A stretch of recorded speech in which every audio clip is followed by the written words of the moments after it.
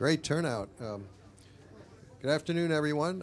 Welcome to Politics and Prose. I'm Brad Graham, the co-owner of the bookstore, along with my wife, Lissa Muscatine. And we couldn't be more excited to be hosting Frank Foer this afternoon, who, of course, is here to talk about his new book, The Last Politician, Inside Joe Biden's White House and the Struggle for America's Future. It's a particular treat to be introducing Frank. You know, apart from being a very devoted and longtime patron of PNP, his whole family is really, and he's a particularly great guy. You know, Frank, who writes for the Atlantic, is really an exceptional journalist. He's someone who's always worth reading because of his insightful and often fresh takes on quite an array of topics. And his several previous books reflect the range of his interests, whether it's soccer, which of course was the subject of his first book 19 years ago, or Jewish athletes, or big tech, the subjects of his subsequent works. His new book is a behind-the-scenes account of the first 2 years of the Biden presidency. Such accounts, you know, have been pretty rare under Joe Biden, whose team simply hasn't been inclined to divulge much about their inner workings. You know, by this time, during the Trump administration, there have been, I mean, how many books, you know, revealing all the clashes and chaos inside that crazy administration. But the Biden group has been much more tight-lipped and difficult to see into. But Frank's book is really significant because it offers fresh and revealing details about how Biden and his senior staff overcame some huge challenges and a faltering start to make impressive gains in both domestic and foreign policy. As I'm sure Frank will elaborate on in a minute, he began research for the book with a more critical view of Biden than he ended up with. And he argues in the book that, you know, by passing several monumental pieces of legislation at home and rallying the world to Ukraine's defense abroad, Biden has shown himself to be both a more ambitious and capable president than widely anticipated and arguably even still appreciated. And Biden's provided a proof, Frank argues, and I think persuasively, that political deal-making and coalition building, you know, the essential work of politicians, can still produce results. In conversation with Frank this afternoon will be David Leonhardt, Pulitzer Prize-winning senior writer for the New York Times, where he's worked for just a mere 24 years. David produces the Times daily newsletter, The Morning, and also writes for Sunday Review, and he has a new book coming out next month titled Ours Was the Shining Future, about the modern American economy and the decline of the American dream. And he'll be speaking about that book here on October 30th. So please join me in welcoming Frank and David.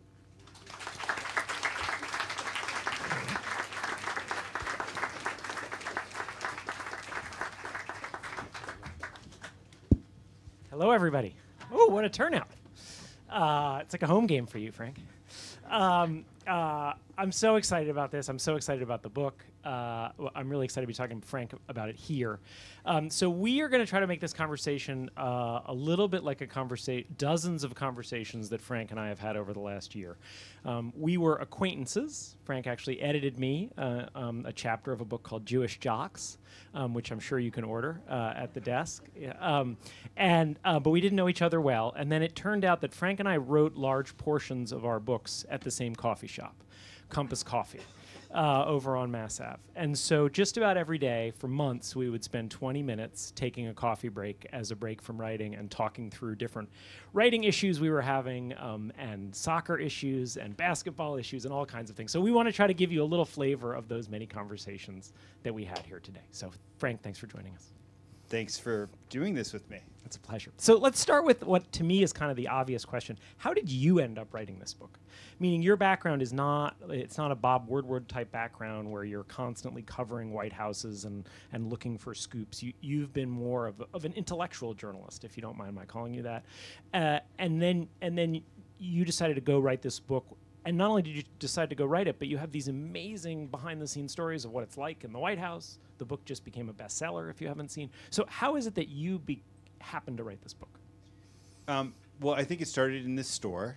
When I was a kid, my Friday nights were actually spent in Politics and Prose with my other nerdy friends. And my parents, this is a little bit lore that's been exaggerated over time within my family, but they gave us credit cards that were just for emergencies. But there was one exemption, which is that if you wanted to buy a book at Politics and Prose, you could put it on the family card.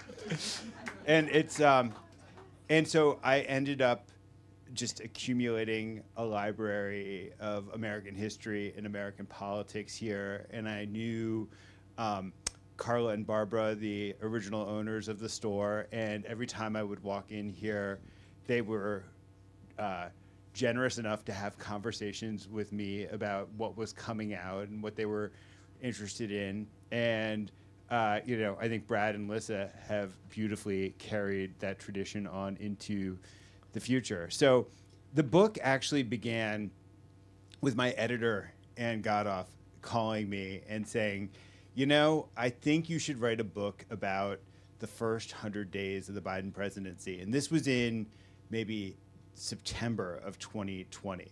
And it didn't actually occur to me like this was a very good idea for many of the reasons that you just articulated, that I'd never done one of these access-driven inside books before.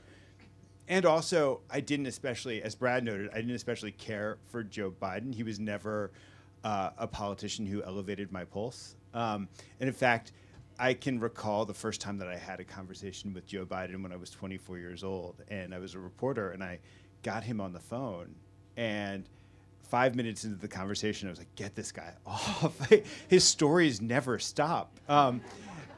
It's like, I'm not a veteran reporter, but I've heard all of these stories before. And so she suggested the idea, and I sat with it for a little bit, and I thought, all right, well, this is actually interesting to me because it's a story about government. It's a story about how the administration would come rushing into a pandemic, an economic collapse, and that there were all of these broken institutions that the Trump administration had destroyed and would need to be resurrected in some sort of way or maybe reinvented. And so that was interesting to me.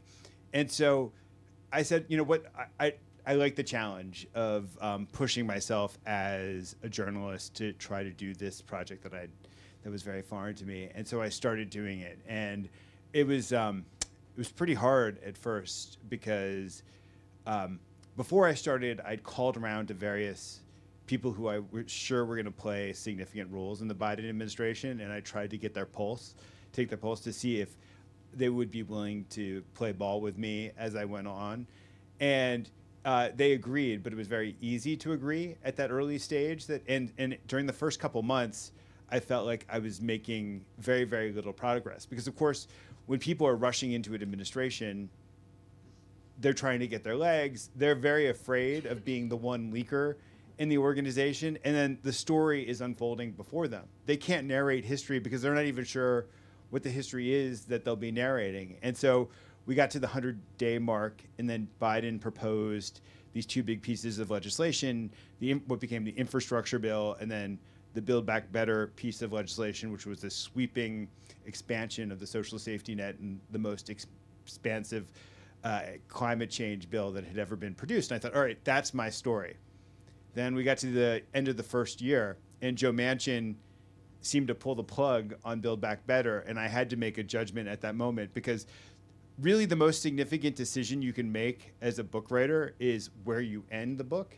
And if I'd ended the book there, it would have colored the story in a very distinct sort of way. It would have been a story about a Jimmy Carter-like presidency. And if I had made that judgment, it wouldn't have withstood the next year's worth of events. And so my editor, who was very wise, said, spend another year working on this book. Go through the end of the midterms. I think that is your terminus. And I wish we'd figured that out in advance so that I could have planned my book leave accordingly, and I could have made various other judgments about my life that would have accorded with that.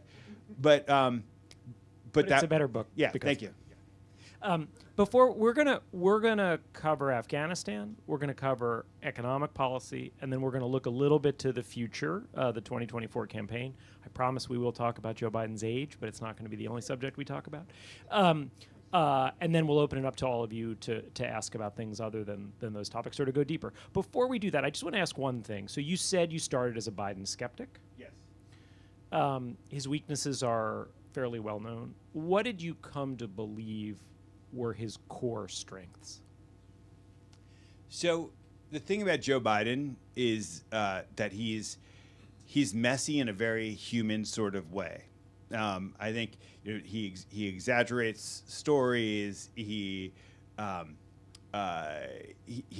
famous for gaffing, and what I hadn't realized were all of the ways in which he is so supremely human actually translated into his core political skills. So he wears his insecurities and ambitions on his sleeve, and for whatever reason, he's able to actually kind of dial back his ego. And when he's negotiating with somebody or about to talk to a foreign leader, about to talk to Kevin McCarthy, he's able to look at them as like-minded people. And he's able to say, okay, I understand where you're coming from politically. I can diagnose your self-interest. I can diagnose all the baggage that you're going to bring to this conversation, and then I can strategize based on that accordingly. And to me, that's kind of the core of politics, is being able to think that sort of way about constituencies, about your fellow politicians, about the country. So let's talk about Afghanistan, which comes right off that. I mean, I think in many ways the most dramatic scenes in the book are about Afghanistan. Some of the biggest piece of new information about it. And I would encourage you all to make sure you read the book and those parts. We want to talk about kind of a little bit of a strategic frame here. So the Afghanistan war was a disaster, right? I mean, it was going on for 20 years. I mean, that is just an unbelievable length of a war. We were in this cycle in which members of the military and policy experts aligned with both parties would promise just a little longer, and we're going to fix this. Yeah. It's all going to work out great. And it just again and again and again, they were wrong. And there was no sign they were about to be right this time. And so I would argue that on a base level, Joe Biden's courage to say, enough. You've been telling us this again and again and again. You've been wrong. Americans are dying. We're bombing Afghans. Enough. It's time to get out. I would argue that at root that was a courageous decision and it was the right decision. I wouldn't argue that they executed it well. And so I guess I would ask you, do you share my basic sense that they got the overall decision right? And how could they have avoided such a mess with such a human toll in executing it? Or was there no way?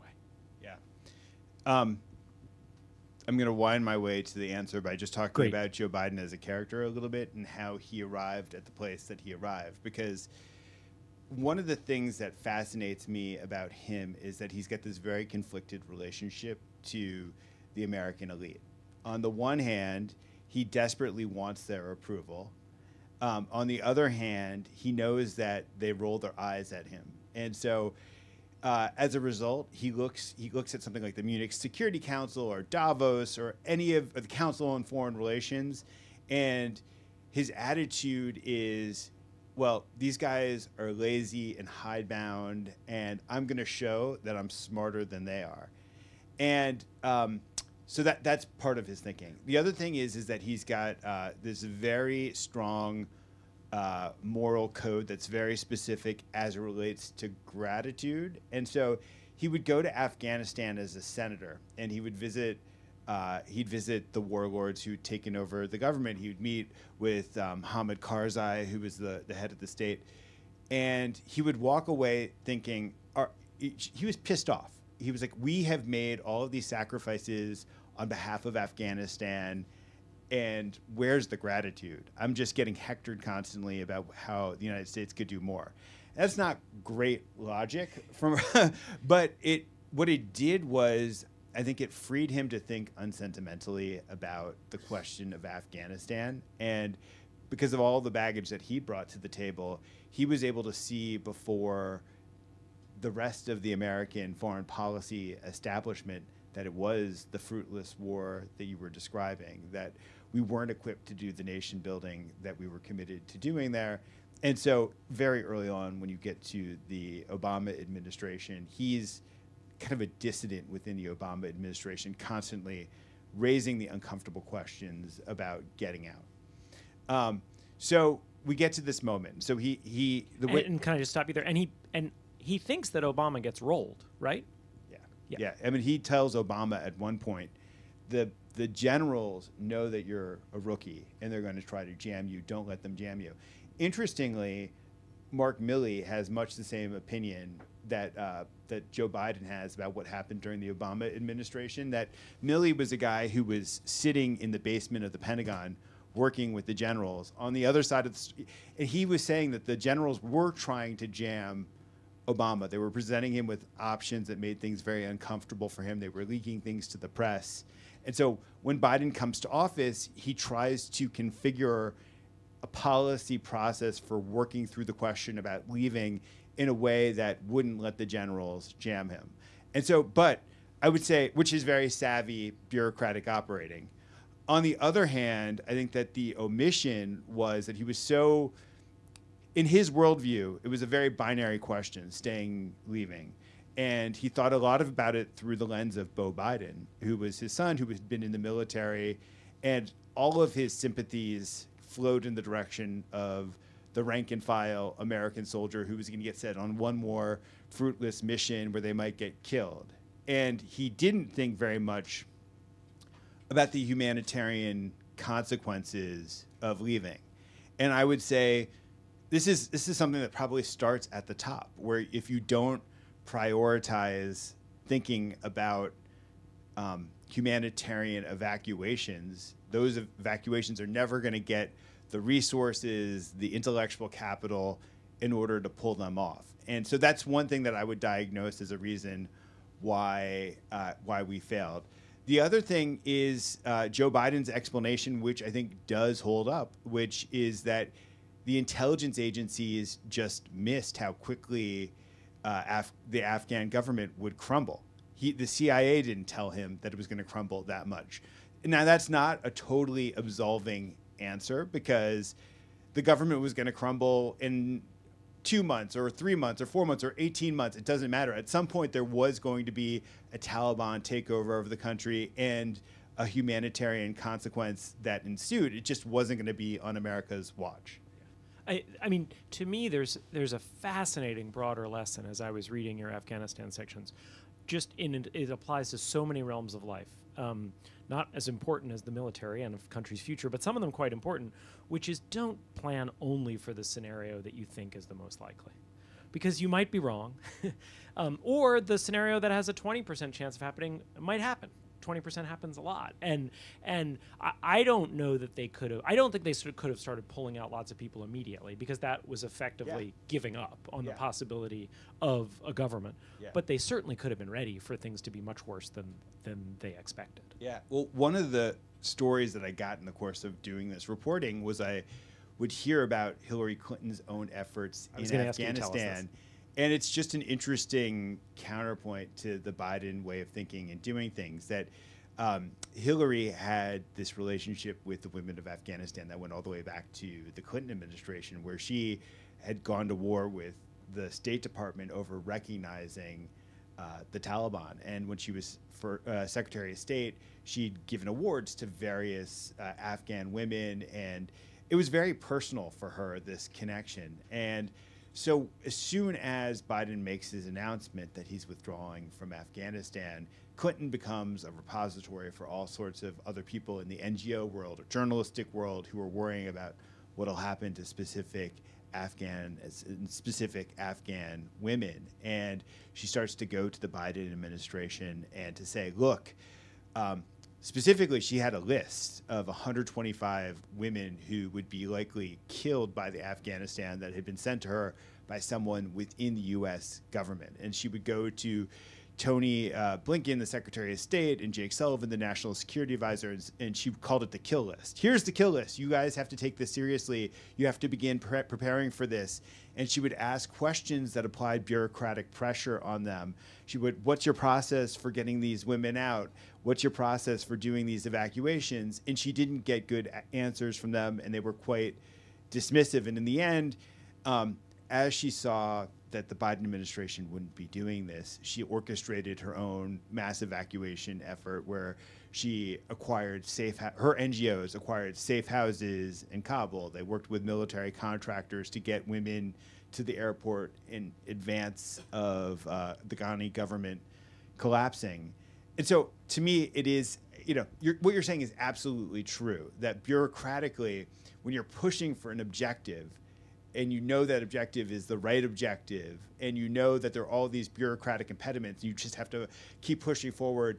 That, I think, correlates with the inability to accurately assess risk. But I do think that the Clinton thing her efforts suggested that it was possible to push harder on the policy process to begin to develop these contingencies, because even if you didn't see them from within, there were people from without pointing them out.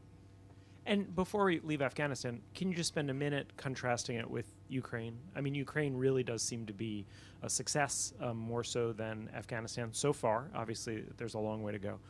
What do you think explains the fundamental reason that Biden was dovish on Afghanistan and is hawkish on Ukraine? Well, Biden actually had a lot of clarity in his own head about the trajectory of American foreign policy, that for him, Afghanistan was rooted in the last chapter of American foreign policy. It was rooted in the war on terror, and it was time to redirect our attention to the next set of challenges, the primary one of which is China. But he had this frame in his head from the start about how global democracy was at war with global autocracy. And we had very crystalline vision into Russia's war planning as early as October 2021. So many months before unlike Afghanistan, where we couldn't really see what was happening, and there were various reasons that we could explain why our intelligence was imperfect about Afghanistan, despite being there for so many damn years. With Russia, we could see it coming. It was clear how to take response, and that story is really about how. Initially, we had two fears. One was that the Ukrainians weren't taking the problem seriously enough, because there were a series of really intense conversations that Biden, Kamala Harris, Tony Blinken, other members of the administration had with the Ukrainian counterparts, where they said, look, here's the intelligence, you're about to be invaded. And the Ukrainians couldn't take it seriously because I think maybe their ability to assess risk was off in much the same way that you described, because it's such an incredible thing to consider that this neighbor is going to come in and try to unseat your government and take over your whole country. Very, very hard to wrap your mind around that. So that was one initial struggle. And then the other thing that I think Biden did effectively, well, the two other things. One was the world had been pretty indifferent to the problem of autocracy for the last couple of years, not just in Europe, but in the United States. And so being able to bring everybody together to essentially be committed to working in sync and knowing how to work in sync, which meant pushing on certain sanctions initially, maybe setting other goals aside to be achieved at a later date. And then there was the problem of Russian escalation. Biden is a guy who comes from the silent generation. He grew up hiding under his desk during drills. And so he's really afraid of nuclear war. And I would ask Biden aides, when you go into a meeting with Biden about Ukraine, what's the question that he always asks? And the answer is, if I give the Ukrainians this weapon system, what's the chances that it'll cause the Russians to dangerously escalate? Now, as somebody who tends to be a Ukraine hawk, I wish sometimes he would go faster on Ukraine, but as a citizen of the world who would like to avoid nuclear war, I'm kind of grateful that he keeps posing that question. Yeah, and it's an example of what we were just saying, which is even if the odds are low, you want to know how low. Yeah. So Frank has this lovely sketch in the book of Jake Sullivan, who now is a foreign policy, is the national security advisor, but was a close advisor to Biden on domestic policy. As much of his background, is that fair to say, is in domestic policy as foreign policy? And you sort of use Jake as an avatar for a certain kind of establishment Democrat who over time came to doubt some of the post-Reagan centrism of the Democratic Party, who looked and said, wait a second, for whatever accomplishments Bill Clinton and Barack Obama had, if you look at any chart about inequality, they didn't stop the long-term rise of inequality. It just kept going. If you look at the promises that people made, both Democrats and Republicans, made about what global trade would do, they didn't really work out very well. China didn't become free and we didn't become rich. And those were basically the promises. And you set Jake up as this figure who basically began to question, wait a second, maybe the left was more right about some things than the center left. I think both Frank and I have asked questions about that ourselves over the course of our careers. So I think that's one reason it particularly resonated with me and probably with you. Can you talk a little bit about why you think parts of the establishment left, particularly younger parts, people maybe in their 40s, then their 60s, have come to question centrism, and whether you think it's an enduring shift in the Democratic Party?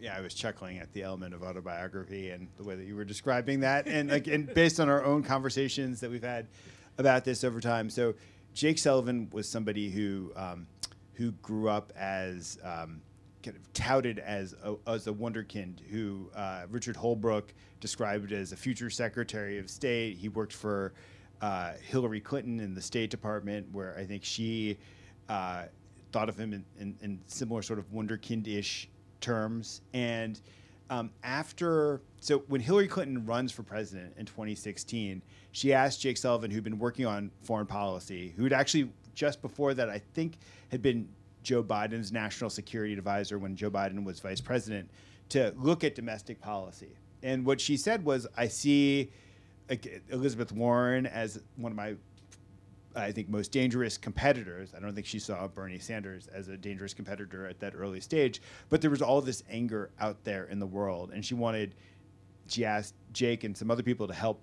formulate a response to that. And Sullivan hadn't paid very much attention to Occupy Wall Street or to the financial crisis or the reasons why Thomas Piketty's book became a New York Times bestseller. And he started to examine all this. And he started to begin kind of a slow transformation. And what's so interesting about this is that it's happening simultaneously to a bunch of other people who were his cohort, who would then go on to populate the Biden administration, who were coming from the same position. They'd all worked for people like Larry Summers or Steve Ratner, people who came from a previous generation of Democratic policy wonks for whom kind of picking fights with Robert Reich or Jesse Jackson was a sign of their integrity and their intellectual honesty and their ability to resist the soft-headed response.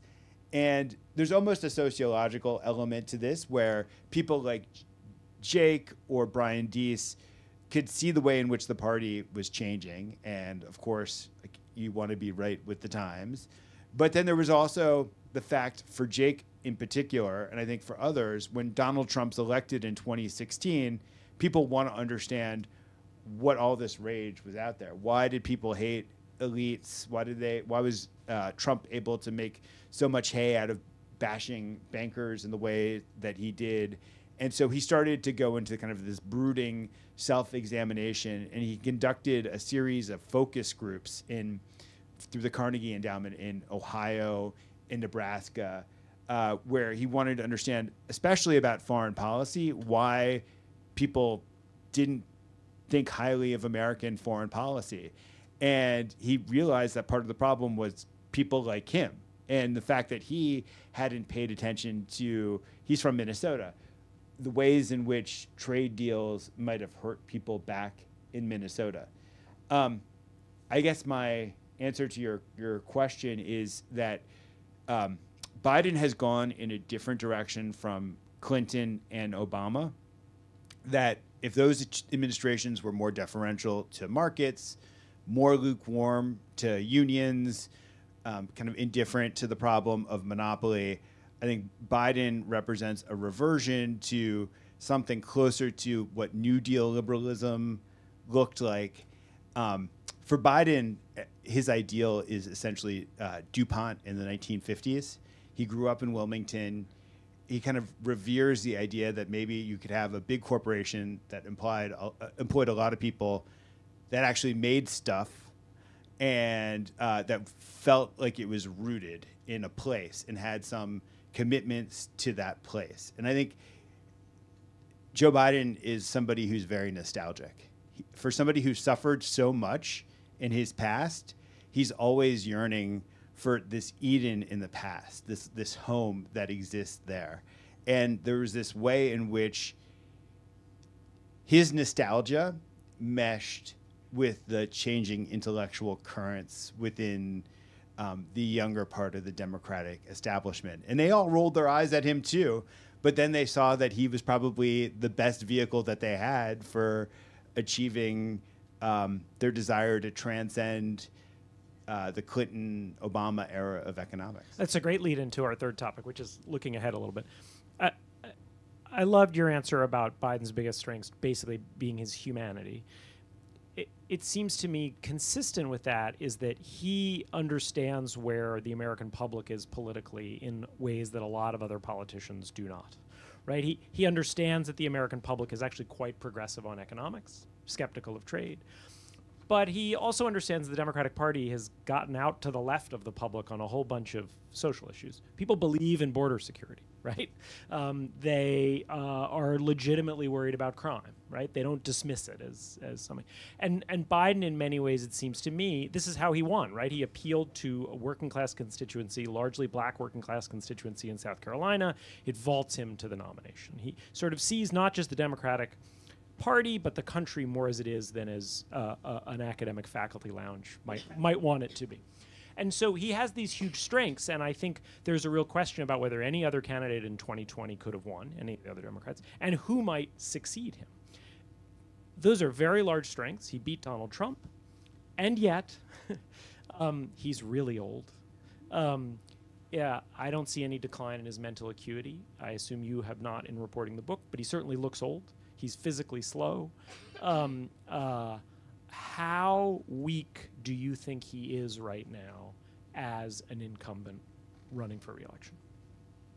All right. Well, I've spent my book came out in the middle of this whirlwind of polling and I think pundit wish casting to kind of push Biden out of the race. And so I've thought a lot about the age issue in a much more intense way than I did when I was thinking about the book itself, because my book is a chronicle, and as I was chronicling Biden's first 2 years, yeah, he like maybe woke up a little bit later in the morning.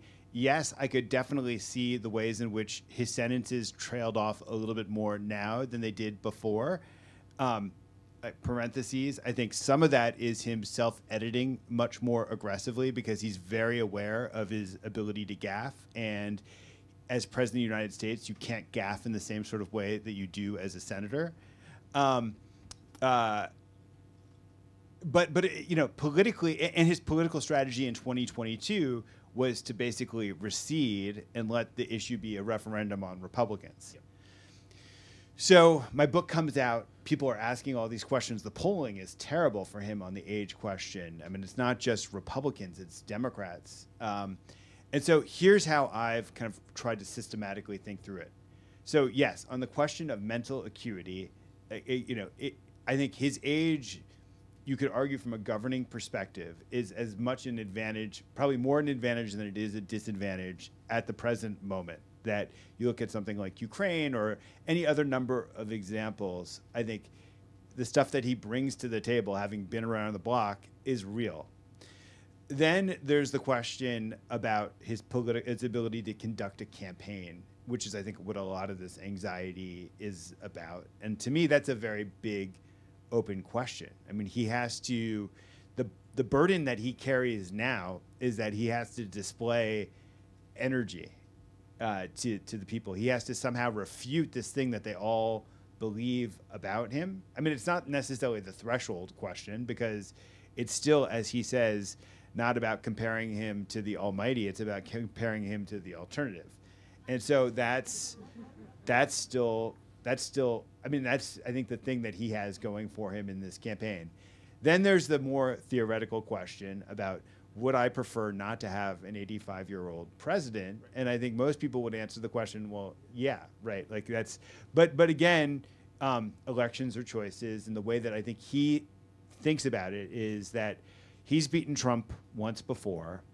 People basically know who he is, so that when they come at him, it's amazing how Republicans, up until this late hour, kind of have struggled to define him politically, that they don't know. There's not a single line of attack that they latched onto. And so it took them a while to make the Hunter Biden stuff kind of stick enough, or the Sleepy Joe line that Fox is always peddling, which, by the way, is a conspiracy theory. I mean, it's about how there's like a cabal pulling the strings behind Joe Biden, which there's no evidence for at all. In fact, I think the opposite is true, that Joe Biden has staff who've been around him so long, who know his emotional makeup so well, that they're probably reluctant to challenge him. And Joe Biden throws himself into micromanaging issues for better and for worse sometimes. The other thing that I think needs to be said is that Joe Biden's mental acuity questions don't exist on the same continuum as Donald Trump's mental acuity issues. Getting lost in a story about Jesse Helms' funeral is not the same as being a lunatic.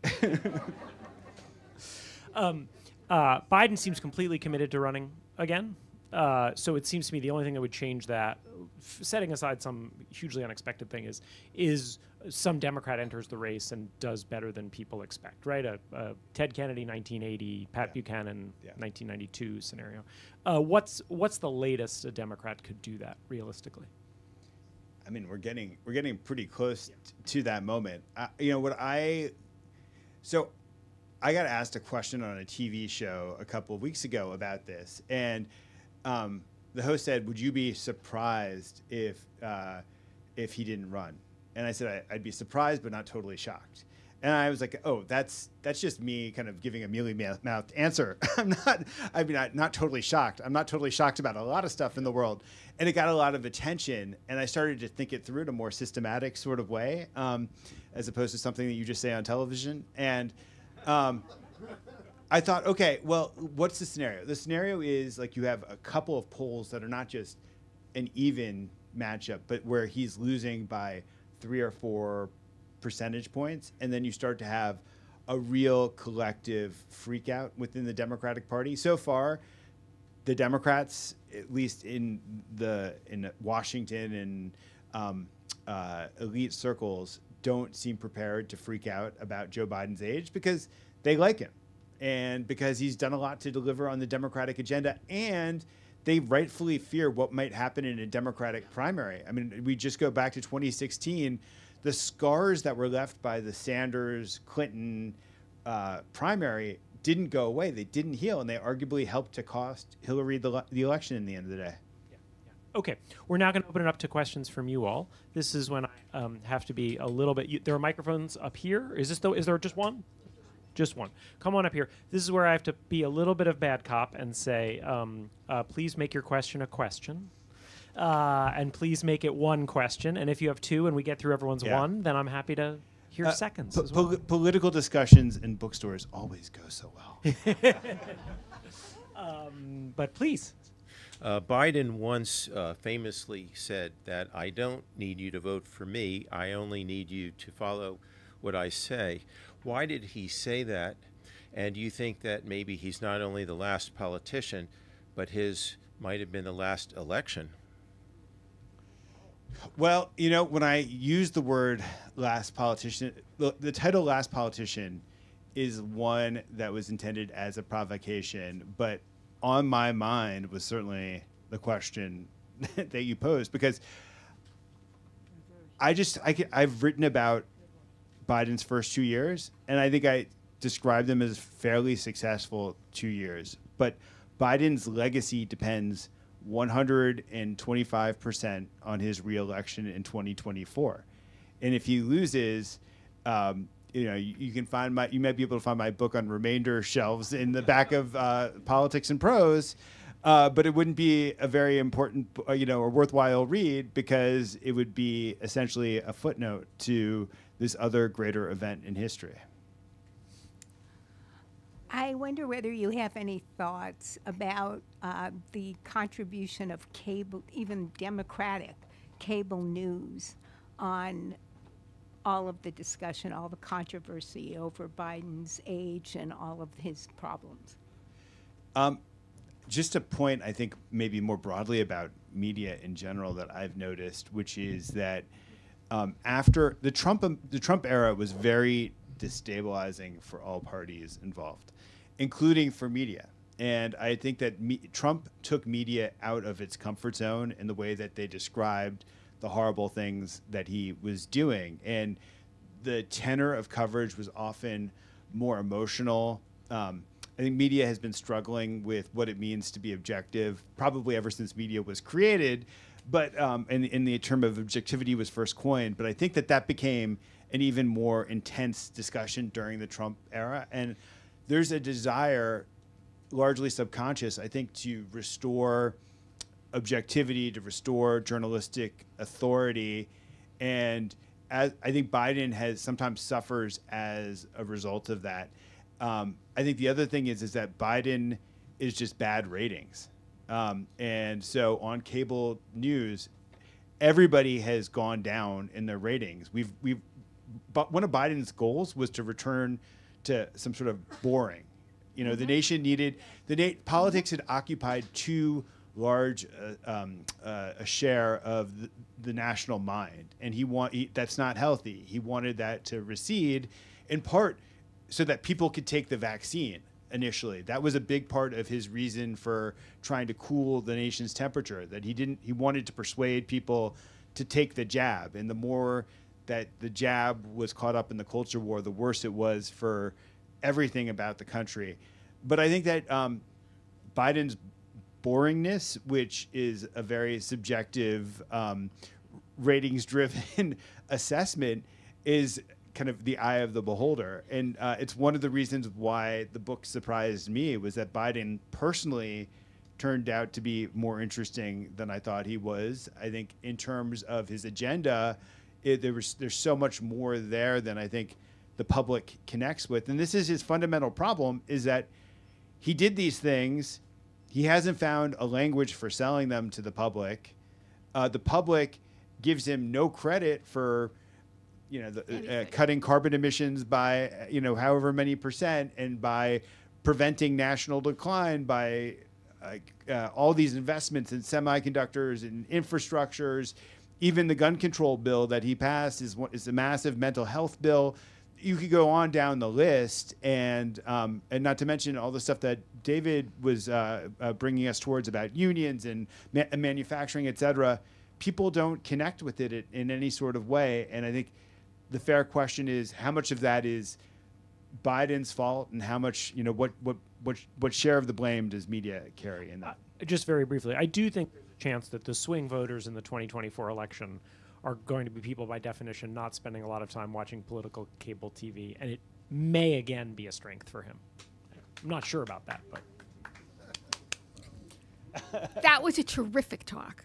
Thank you. And you've said things that other people haven't said, although my name is Bernie. Biden needed to listen to Bernie, and they needed to come to and that's exactly what you just said. Can I sure. talk? Go ahead. Well, I have a real question. Sorry. Go for it. The real question is Biden's relationship with Obama. How did it work, and how did it influence him? And talk about that. Two fascinating subjects embedded in your question. One is his relationship with Bernie Sanders, which Right. I'll just talk about for 15 seconds. No, well, Talk some more. yeah, That's okay. It's a great metaphorically, scene. 15 It's a seconds. great scene in So the one book. of the things that's interesting to me is that when Sanders would go to events in Iowa or wherever, he was often speaking before or after Joe Biden, and he would tell his staff, he's the one other guy in this race who talks about non-college voters. And for Sanders, that's kind of the test of That's your right. political values. And so he's like, we have different methods. Joe Biden's never going to bash bankers in the way that I bash bankers. But I have an opportunity here. And so his staff was pushing him to, Bernie's staff was pushing him to embrace a much more confrontational relationship with Biden. And he saw this as kind of the opportunity of his lifetime to work symbiotically with the president. So you see this in other classic examples of politicians. I'm thinking primarily about LBJ and MLK. Not that there's comparisons directly to those figures, but Johnson was a politician who needed to be pushed by somebody from the outside who was talking to him both behind closed doors and creating political space for him externally. And I think that's how they both thought of that relationship. Obama and Biden have an amazingly complicated relationship where all of Joe Biden's insecurities were kind of brought to bear, because if you take somebody who's already insecure and then you make them vice president of the United, you're like playing a mind game with them to try to destabilize them. And so, so initially there was a lot of tension in that relationship, because for one thing, Obama would refer to him as my vice president, which struck Joe Biden like he was his, his dog or something. And so he really resented that. And then there was this element where even though Obama is like the most outsider person to ever become American president, for Biden, he was kind of the insider guy. He was smooth in the way that Biden wasn't. He was a member of the Ivy League meritocrats in a way that Biden wasn't. And he knew that Obama would roll his eyes at him when Biden would tell his stories and monologues, and which was like all this class stuff was superimposed on. But over time, they developed this relationship because Obama actually needed Biden's help with foreign policy And Congress. And with Congress. And there was the journalist Jonathan Alter got Biden to admit this one thing once, which was that in meetings, Obama had a way of tilting back his chair that was a signal to Biden that he was supposed to ask the uncomfortable question that Obama couldn't ask. And so they were in sync by the end. The other thing, I don't want to go on for too long. I guess I do want to go on for too long. But I had a conversation with John Favreau, who is Obama's speechwriter, and he told me that at the beginning of the administration, there were these rote lines and speeches about how Washington was terrible, politics as usual was terrible, and that by the time they got to the end of the administration, Obama would look at drafts and he would cut those lines out. He said, I know why you guys have these in here. That was our campaign theme, but my view has changed over time. And he would talk about how he had much more respect for Harry Reid, Nancy Pelosi, and especially Joe Biden, because their understanding of politics actually turned out to be the correct understanding of politics. That's a nice story. Thank you. Leaving aside Biden and White House staff and members of Congress for a moment, were you impressed with any cabinet secretaries? Yes. Gina Raimondo impresses me. I have a story in my book about how there was a moment when negotiations with Manchin were completely broken. And Raimondo kind of volunteers to step in because Manchin likes Raimondo because she's more centrist. And he felt like they could talk to one another. And so Raimondo got invited to Joe Manchin's houseboat to watch the Super Bowl. And she was like, I got to take advantage of this moment. And so she pleads with him. She's like, look, I know you're pissed off at the White House right now about this bill, but we need to keep talking. And here's what's going to happen. I'm going to invite you over to my house with Ron Klain, who's the White House chief of staff. You guys can't stand one another, but I'm going to force you to have a meal together.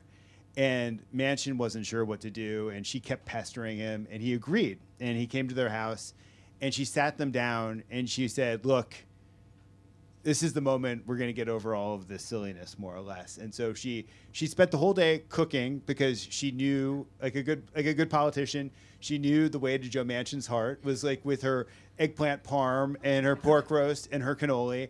And she sent her 15-year-old son out to get Joe Manchin his favorite bottle of scotch. And it's like all this stuff, which is so stupid on some level.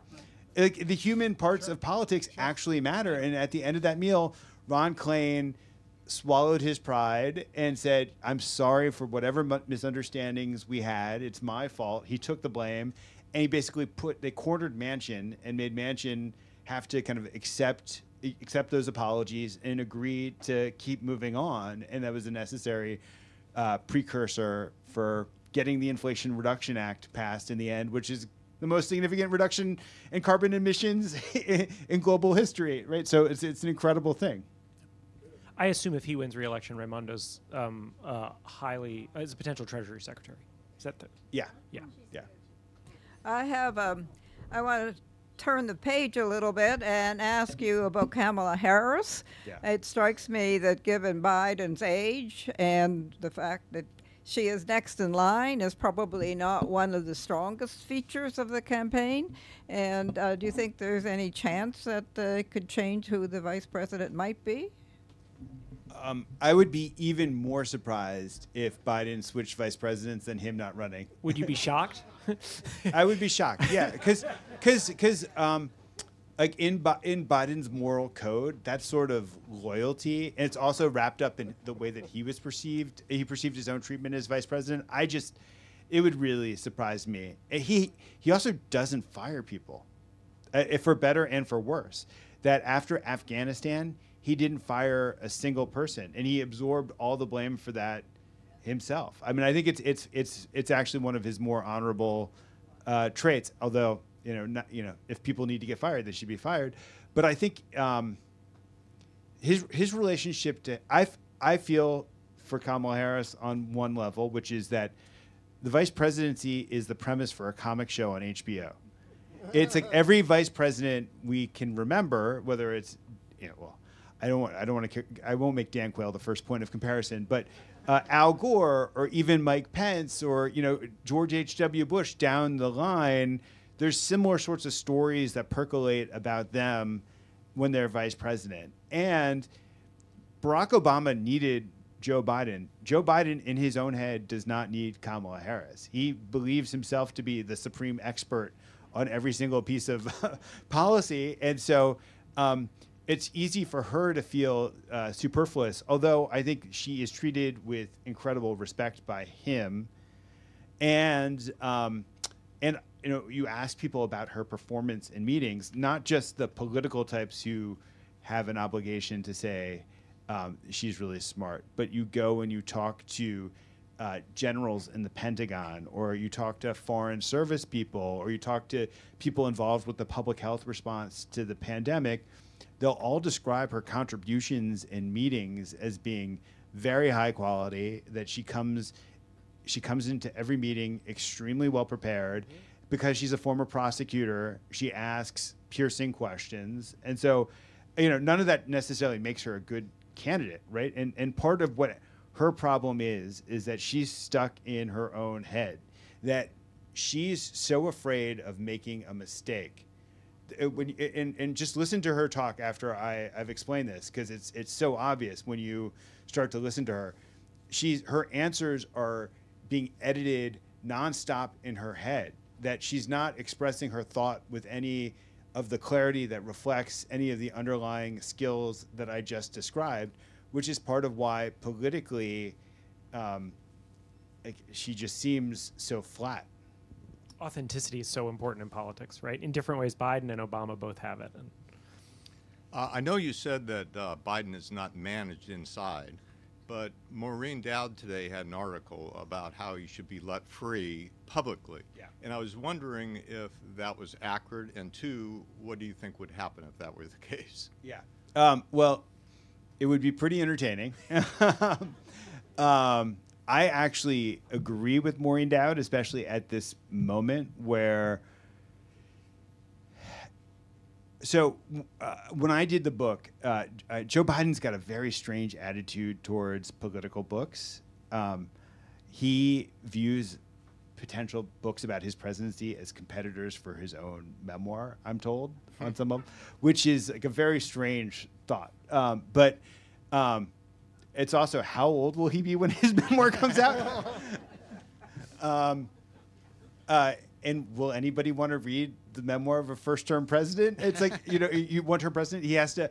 But so I think that there are a couple things that happen with his public persona. The first is you need to understand that the defining event in his political life was the plagiarism scandal that happened, which Maureen Dowd played some role in exposing in the 1980s when he, 1987, when he was said to have plagiarized a speech from the labor leader Neil Kinnock. And that caused him to change his persona, that he went from being, in the parlance of the Senate, such cheesy terms, but he went from being a show horse to being a workhorse, that he was determined never to look like somebody who was speaking lines that were being fed to him by somebody else. So when he prepares for a press conference or a speech or any sort of public, he has this desire to master everything. And that's admirable, obviously, on one level, certainly better than the way that other people prepare.